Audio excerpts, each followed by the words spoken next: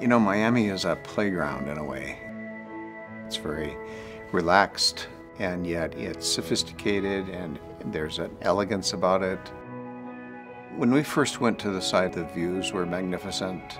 This will be a unique building for that area. It is set apart from the other buildings, so it has space around it.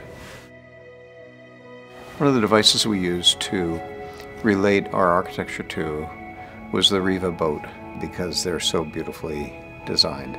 And yet they're relaxing, and they are elegant, and I think they relate very beautifully to Miami and the lifestyle that everyone wants to have. If you look at the formal aspects of the building in terms of its sculptural nature, it's very fluid, it's very organic. That beautifully sculpted arrival court, all of that movement is consistent with the idea of its site, and then that found its way into the interiors. There are things that last forever, there are things that the quality never fades, and that's what we were looking for. I work with my team to create functional family home. This is going to be a gym, kids club, cinema, private dining, and we have two great pools. We're going to build a marina there so you can keep your boat.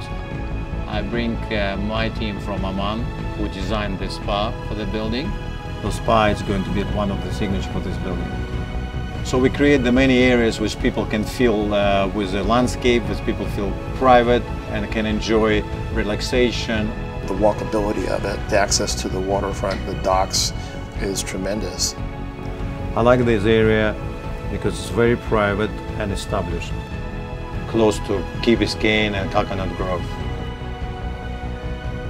So the combination of their modern, great building with all great amenities and service, and this I call luxury living.